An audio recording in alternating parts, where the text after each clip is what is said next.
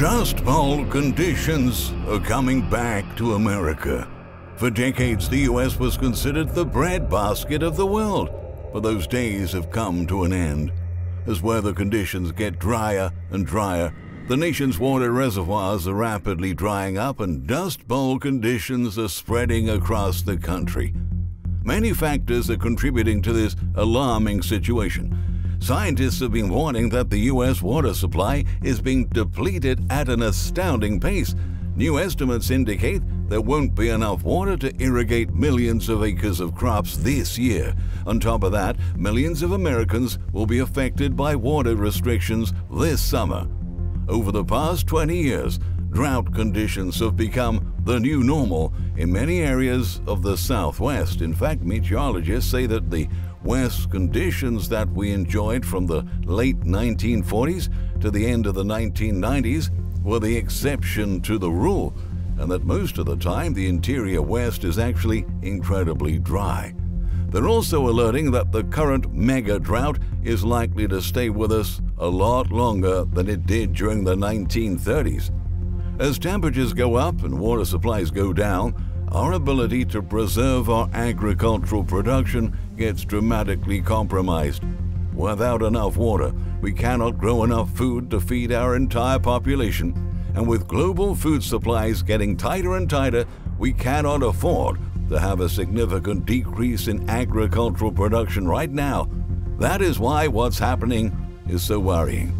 For that reason, today we compiled several numbers that expose the dire effects of abnormally dry weather conditions in the United States.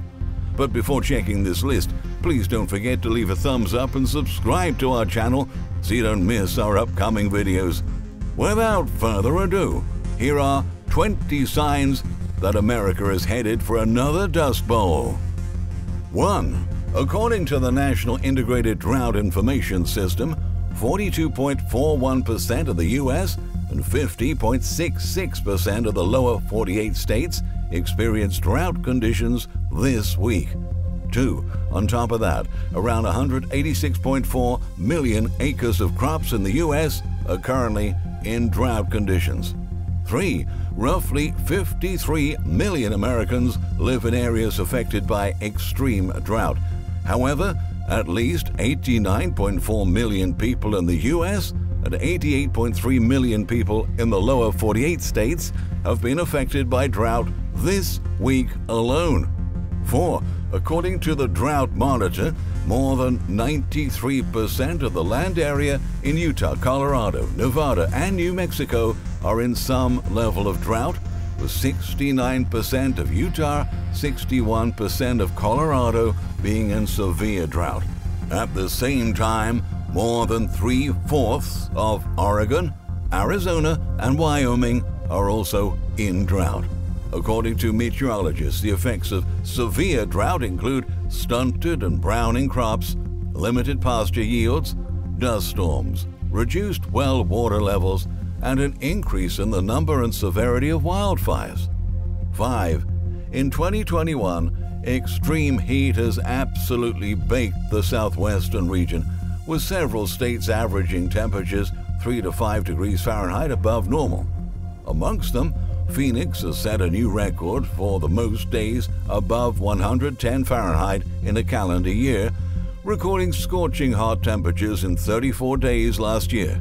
Meanwhile, Cedar City in Utah has recorded just 0.05 inches of rain the whole of last summer, making it the driest on record, according to the Weather Channel. 6. Heat waves are happening far more often than they used to in major cities across the United States. Their frequency has increased steadily from an average of 2 heat waves per year during the 1960s to 6 per year during the past decade. 7. Today, the average heat wave season is 47 days longer than it was in the 1960s.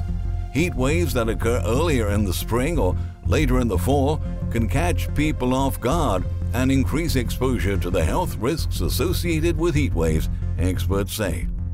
8. Right now, 4.5 million U.S. homes are at high or extreme risk from wildfires, according to data compiled by Veris. Last year, there were 58,985 wildfires, which affected 7.1 million acres. By comparison, in 1983, when official record-keeping began, there were just 18,229 wildfires, and 1,323,666 acres were lost. From 2019 to 2021, there has been a 17% increase in the number of wildfires across the U.S. and a 223% increase since 1983. 9. The 2020 wildfire season caused $16.5 billion in damage, making it the third costliest year on record, only behind 2017 and 2018. However, this figure does not account for indirect damages. Altogether, Yale Climate Connections experts estimate that over $150 billion have been lost due to damages caused by wildfires since 2018. Wildfires can help to set the stage for huge dust storms in the future. 10. The failure of the summer monsoon and other moisture-carrying systems has parched more than 90% of western states. 11. Over the past 10 years, California has been using the most water in all of America by a considerable margin. In 2015 alone, California withdrew about 5.15 billion gallons of saline and fresh water every single day, Statista data shows. Today, most parts of the state are under mandatory water restrictions. Last July, Governor Gavin Newsom declared a drought emergency and asked Californians to cut urban water use by 15% compared to 2020 levels. But in March this year, the most recent month for which data is available, residents instead cracked open the taps, increasing urban water use by a staggering 18.9% statewide compared to March 2020. 12. Currently, 95% of the state of California is in a severe drought, and 59% is in an extreme drought, according to a weekly report issued by the federal government and the University of Nebraska. For that reason, the State Water Project is warning that California's water supply is dangerously low after the driest ever start to the year. That has led officials to introduce a plan designed to achieve at least a 35% reduction in water consumption this year, shrinking usage to about 80 gallons per household per day. By comparison, an average American household uses about 300 gallons of water daily. 13. At this moment, more than 6 million Californians are already facing unprecedented water restrictions as reservoirs are starting to run dry. Over 64% of ranked wells in California are already at historic low levels. 14. Extreme weather conditions have contributed to ongoing water woes across the entire U.S. West. Lake Mead and Lake Powell, two of the country's largest reservoirs that provide water for millions of people, both reached record low levels last year. In 2021, the federal government declared a water shortage at Lake Mead last year for the first time in the reservoir's history. 15. The drought that has enveloped southwestern North America for the past 22 years is the region's driest megadrought, defined as a drought lasting 2 decades or longer since at least the year 800, according to a UCLA-led study in the journal Nature Climate Change. Thanks to the region's high temperatures and low precipitation levels from summer 2020 through summer 2021, the current drought has exceeded the severity of a late 1500s megadrought that previously had been identified as the driest such drought in the 1,200 years that the scientists studied. UCLA geographer Park Williams, the study's lead author, said with dry conditions likely to persist, it would take multiple wet years to remediate their effects. 16.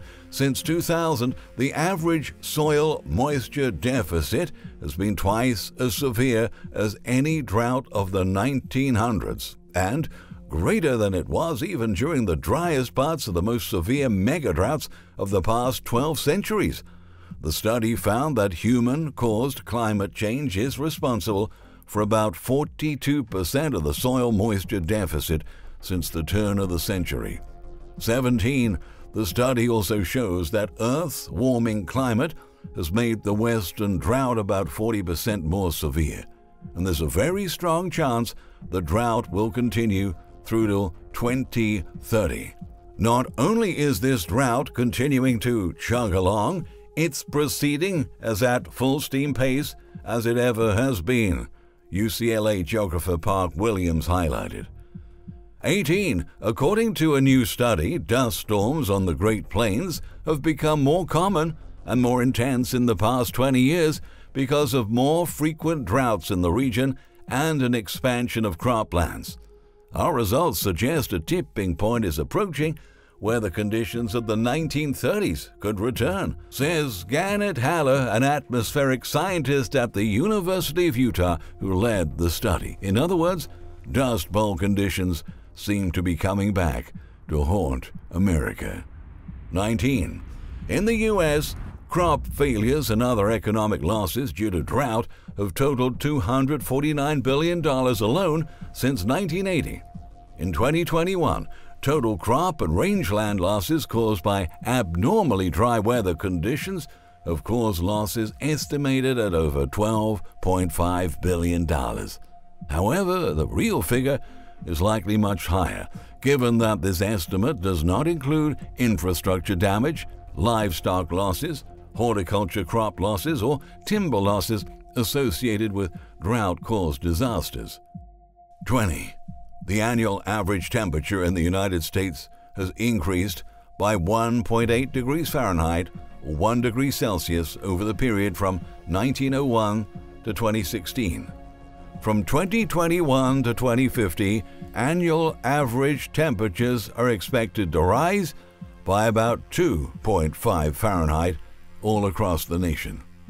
Meteorologists are warning that changes in the characteristics of extreme events are particularly critical for human safety, for infrastructure, agriculture, water quality and quantity, and natural ecosystems. Unfortunately, many areas of the heartland of America are slowly but surely heading to another climate disaster. History tells us it's only a matter of time before Dust Bowl conditions return to America. Over the past few decades, we have counted on irrigation and other technologies to delay the inevitable, but at the end of the day, this cannot be stopped. At this point, we can only hope that the return of the Dust Bowl conditions is put off for as long as possible.